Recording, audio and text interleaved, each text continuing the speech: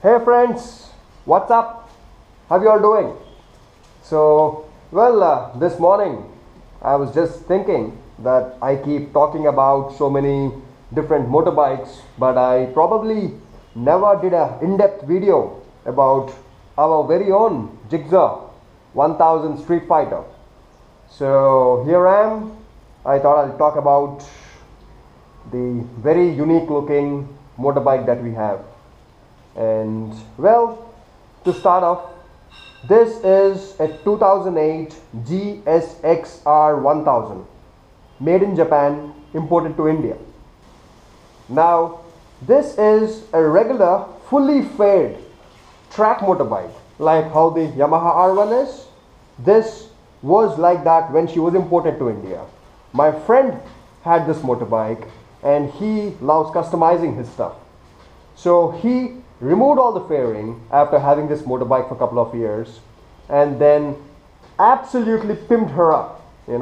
Everything that you see on this motorbike, everything, most of the levers, the bolts and whatnot, everything is aftermarket, and not just cheap aftermarket stuff, top of the line quality, all imported from the best places and the best brands in America.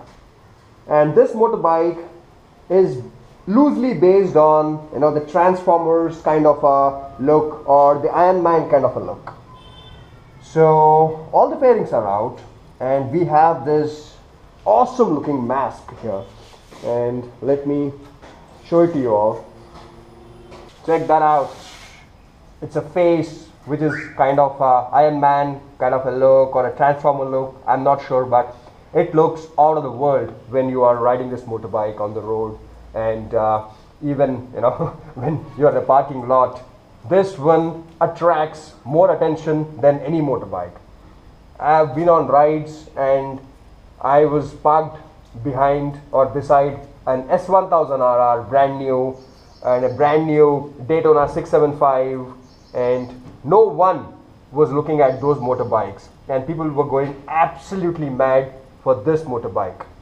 And it's a nice feeling when you are out with your motorbike and she grabs all the attention possible. And this one is so unique. She's the only one in India.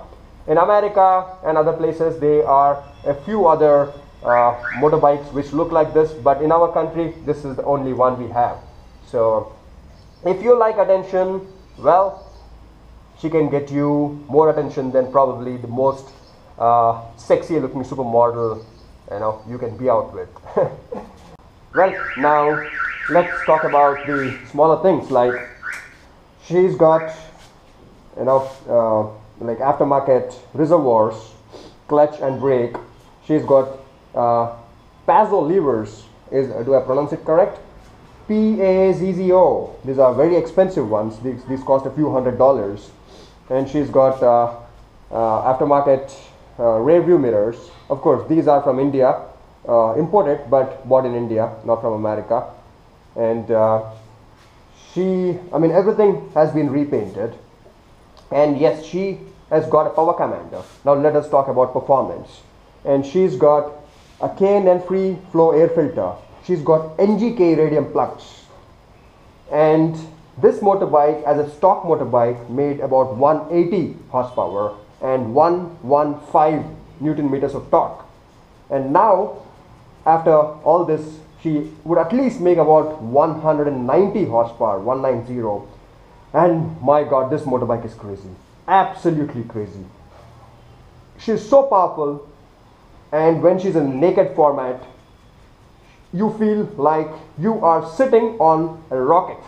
And when you open throttle and you go beyond 4000 or 5000 RPM, if you do not have your neck tight, and if you are not sitting well, she can just snap your neck and throw you off the motorbike. She's so powerful. Someone who likes to do wheelies, she can do wheelies even in 4th gear. She's absolutely crazy. And let us talk about the exhaust that she's got. She's got a complete free flow exhaust, not a full system, but the cat con has been removed, the catalytic converter. So there is nothing blocking the gas flow, and she has a Two Brothers Racing Black Series magnesium alloy exhaust. This is kind of a expensive muffler and a beautiful middle pipe. The middle pipe looks absolutely gorgeous. And if you see here, every bolt on the engine has been replaced to a fancy color. You know, even the oil filler cap and some carbon fiber stickers. And there's a fender eliminator. You know, the number plate is down here, and that is a fender eliminator kit from USA. And she's got high quality steel braided lines. Let me think, what else? I mean, quite a few things. Of course, she's got frame sliders to give you some basic protection. And of course, she's got Michelin Pilot Power tires, which are very good. And she's got a external battery charging output, because we don't ride these motorbikes very often. And she's got a lithium battery. That's an expensive battery, probably a couple of $100 or more. But you know, the greatest thing about a lithium battery is a regular battery in a motorcycle which comes stock. It is not a lithium battery. And that one weighs probably about 2.5 kgs. And a lithium battery would weigh only about few hundred grams, probably 200 grams. Can you imagine that? And if you are someone who is looking at performance gains, reducing weight, yes, that can be a great factor. And also lithium batteries, they can hold charge for a very long time. And we have a Shorai lithium battery in here.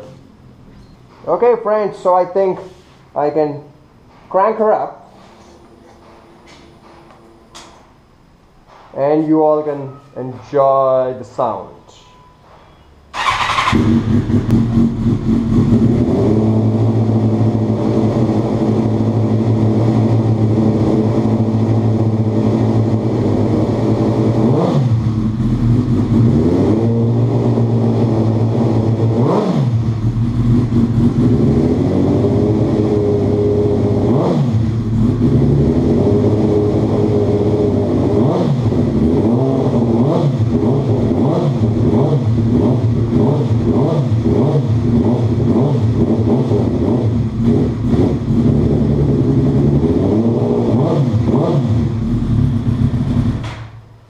So that is it, my friends, and if you have any questions, do let me know. Have a good day. Bye bye.